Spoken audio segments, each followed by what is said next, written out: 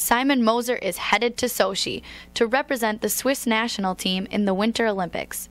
With his stellar resume so far with the Admirals this season, Coach Dean Evanson has high expectations for Moser. He's been a consummate pro since he's come here. He plays both ends of the rink. He plays on our power play, kills penalties. He's shown an offensive touch here, but most importantly, I guess for us, is how professional he's been. As a seasoned international player, Moser is excited about the opportunity.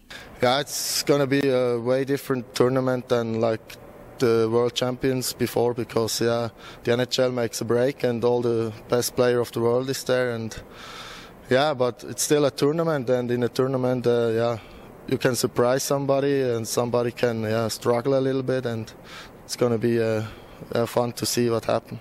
For most pro hockey players, playing in the Olympics is just a dream, but for Simon Moser, that dream is about to become a reality. I was at home. I knew my national team coach going to call me and going to say me if I made it or I'm on the side roster.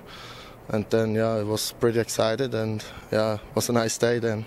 We spoke to him, and his eyes light up every time he talks about it. I mean, what a great opportunity to go to the Olympics, and as we talked about earlier, he's deserving.